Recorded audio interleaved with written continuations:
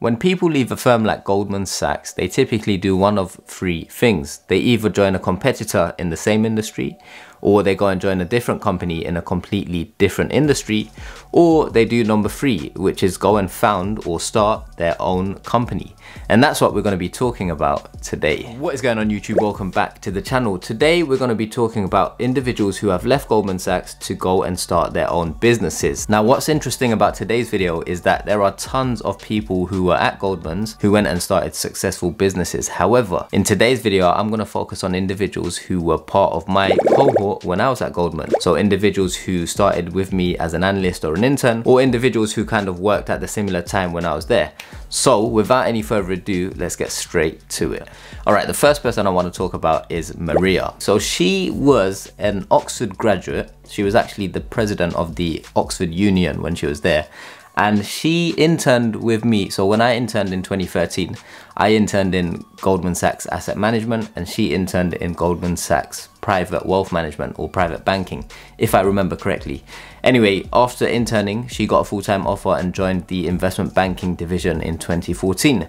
So she spent, I think it was 2 years in the investment banking division, and then she decided to leave, and she left and joined a venture capital firm, 8VC. So after spending the first part of her career in London, and then going and joining a venture capital firm in the US, she thought it was the right time to leave and pursue her entrepreneurial journeys. And so in 2019, if I remember correctly, she founded or co-founded Agora. Now, Agora is modernizing the construction supply chain, and since its launch in 2019, it's been hugely successful. In November 2020, they raised $7 million Series A, and then in mid 2021, so last year, Agora raised $33 million as a Series B, led by Tiger Global Management. Now that is big. Of all the companies I'm going to mention today, this is the most successful in terms of fundraising and in terms of how big it's actually gone on to be. And so congrats to Maria. If you're watching this, you smashed it. For those of you that aren't too familiar with fundraising terms, so initially when you're a startup, you are raising a pre-seed. This is anywhere between $100,000 and up to $500,000. And then you've got a seed round. So a seed amount of money that you're raising is anywhere between $1 million and $3 million. And then you've got a Series A. Series A rounds go from $3 million up to $10 million, around that. And then Series B go from $10 million up to $20–30 million. Series C goes 30 million plus, so on and so forth. So that's what that means if you're new to these terms. If you want a video on all of that, let me know in the comments below. So yeah, Agora has been hugely successful, and Maria is the CEO and co-founder of that business. And yeah, let's go to the next startup. Alright, so the next person we're talking about is Nee Cleland. Now, I remember Nee because I interned in the same year as him as well. Both interned in 2013. I was in asset management, Nee was in securities, so sales and trading or global markets. And then he converted that into a full-time offer for the following year. He studied, I think he went to Warwick for his undergrad, and then he did his master's later on at UCL in technology entrepreneurship. I did my research. So he spent 2 years at Goldman's between 2014 and 2016, and then he left to kind of pursue entrepreneurship. He started something called Flair Football, and this was kind of like, it was a company that wanted to make kids who play football, make them feel like they're pro footballers. After Flair Football, he decided to pivot the business, and from what I know from looking online, he started Flair Impact with his cousin. So what is Flair, his new company? In essence, Flair is helping companies build cultures where all ethnicities can thrive. So it's basically a startup. It's a company that focuses on tackling racial inequality in the workplace. Now, how they do this is basically they go to their clients, different organizations across industries, and they do surveys with those organizations. They get their employees to answer questions on racial inequality, racism in the workplace, etc., etc. They get all the data, they analyze it, and they give actionable insights to those companies. And then they go back a year later, do those surveys again, and see if there's been any change. And obviously this is very important in this day and age, not just in the UK, all over the world. And so there's clearly demand from organizations for a company like Flair. Now, Nee and his team have raised over $1.5 million for Flair. and that's been led by I think the lead investor was Hoxton Ventures, but you can find all this online. All the companies that I talk about and all the people that I talk about today, you can find their websites and links in the description down below. All right, next up, we've got another person from Goldman Sachs Asset Management. He joined in 2014 as a graduate. I can't remember if he did an internship, but his name is Jesse Link. Now, he joined with me, except he was in a different team. I think he was in the private markets team, and he was based in New York. Also, he stayed at Goldman's for a good 6 years. So he left in 2020 after he became a VP, and he left to start a company that focuses on wedding planning. So he founded Rella, and they focus on making wedding planning easier for those who are getting married. Simple. Next, we've got David Crowther. David is the founder of Charter. Charter, I don't know him personally, but I think we've messaged each other on DMs on Instagram. But anyway, Charter is basically a company website, Instagram page that uses data to create interesting charts. Now, they've got over 400,000 followers on Instagram. Really cool Instagram page, check them out. And yeah, it's pretty straightforward. They use tons of data to create interesting charts and graphs. He started that in 2019, and so far he's been running that for 3 years, and it's been hugely successful. Next up, we've got Maria Eugenia Filmanovic, and I feel like I've exchanged emails with her back and forth when I was at Goldman's. She was in asset management, similar to me, but she was in the alternative investments and manager selection business. So AIMS, the area of asset management where they focus specifically on hedge funds and private equity investing. Now, Maria was at Goldman's for a good 6 or 7 years. She became a VP, and then she left. She left, I think, last year to start Abatable. Abatable is a startup that basically focuses on carbon emissions. Their strapline on the website is carbon offsetting procurement that you can trust. So Maria graduated from Bocconi in Italy, and then she did her master's in the UK from Oxford University. And what's interesting about Maria is her company, she's been working on it for 9 months, and they have managed to get into Y Combinator. For those of you that don't know, Y Combinator is kind of like the Goldman Sachs or the Harvard of the startup accelerator world. So it's a startup accelerator program where some of the world's best companies or startups have gone through. So companies like DoorDash, Coinbase, Airbnb, all of these multi-billion-dollar startups go through or have been through Y Combinator.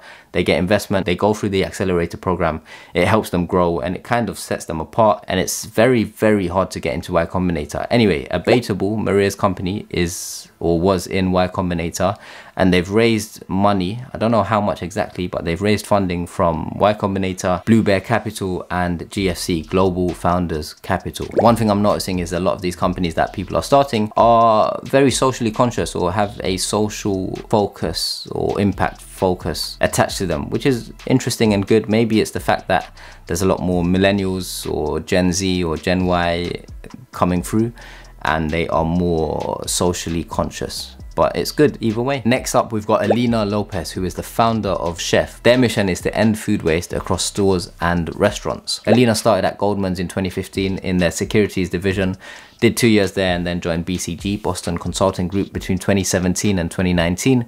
Left to join an e-commerce tech company after that, and then started Chef in 2021. Second to last person we're talking about today is Joachim. So Joachim is the co-founder and CEO of Pluto Markets. Pluto Markets is basically an investing app that wants to make investing more sociable, or more of a sociable experience. Joachim was a metals trader at Goldman between 2016 and 2019, and the idea behind the investing app Pluto is to kind of, a lot of younger people are starting to invest, and so he wants to make it easier for them to jump onto the app and start investing within 2 clicks. Pluto is also, interestingly, a Y Combinator company, so it's joined the accelerator for their winter 2022 batch, which is between January and March. So actually, at present, they're on the Y Combinator accelerator, and they've actually raised $800,000 between Y Combinator and a few other investors. I think they've got a team of 5 at present, but either way, it should be interesting to see where they take the business over the coming months and year. So congrats, Joachim. Last but not least is yours truly, me. So I was at Goldman's within the asset management business from 2014. And then I decided to pursue entrepreneurship and kind of content creation since 2018. So the idea was to do one video a week on YouTube to help people break into industries such as banking that were typically quite opaque and not very transparent. So I wanted to share some advice to help those break in. When I started my entrepreneurial journey, I did CV Doctor, which was kind of like career consulting, but it wasn't very scalable. And so what I decided was to build a company called Simply. At the time, I didn't know how to build it. However, fast forward a few years and we're in 2021, 2022, and Simply launched a few weeks ago. So Simply is basically a platform where leaders help learners with career advice that works. So if you are interested in booking a leader in any industry that you're interested in, you can literally go on the Simply website, find a leader and book a free video call with them. Now, this is very important. Simply is only currently available for UK learners, and the reason for that is I'm testing the platform out in the UK before it gets rolled out globally. Another important point to mention, Simply is for learners who are from low socio-economic backgrounds, because I want it to have impact and I want it to help those who need the help the most. So Simply essentially connects leaders with learners for free career advice. A leader is anyone who has a job offer in any industry, and a learner is someone who's looking to apply to jobs and internships. Leaders on the platform can sign up from anywhere in the world. However, learners for now on Simply are only from the UK. One thing I wanted to mention before wrapping up the video is that of the people that I've mentioned, most people actually spent 2 or 3 or 4 years at most at Goldman's before they left. 1 or 2 of the individuals spent 5 or 6 years, they became VPs and then left. I know there's a lot of you who are currently in university, or you're gonna graduate, or you're junior professionals who have just graduated, and you're thinking, should you pursue a traditional career working for a bank and then, you know, climbing, or, you know, you're quite interested in entrepreneurship, you want to start something on the side. My advice to you is try and start something on the side and see if it works. If there's good traction, then you can pursue it full time. But more than anything, sometimes you can't do Goldman Sachs or work for an investment bank and to do a startup on the side like properly, because you need to commit yourself fully, right? And so in that case, you want to position yourself as best as possible. One of the advantages of being or working for a top firm like Goldman Sachs is that you have that stamp of approval on your CV. So it makes it easier to kind of break into the industry later on or get another job in the same company or a similar company. And so if you're in university, try and get the best job you can out of university. And when you get there, give yourself 2 years, build your work experience. 2 years at an investment bank will give you a good platform to build a strong set of skills, whether that's working on Microsoft Office, PowerPoint, Excel, building client relationships, working on Excel models, valuation techniques, whatever it is. When you spend 2 years at an investment bank after graduating, you develop your work ethic, you work long hours, you develop strong analytical skills, communication skills, all these things, and they help you further along in your journey when you decide to change companies or go and do your own thing. So my advice to you, do 2 years at the bank, and then between years 2 and 5, at that point you should kind of consider if you want to take the risk and do something different, go and start your own company or change industry, because after that it gets very tricky. It becomes harder and harder the more senior you get, and the reason for that is you get paid more. A lot more of your pay becomes tied up in equity or stock options, which you need to work at the company for longer in order to unlock.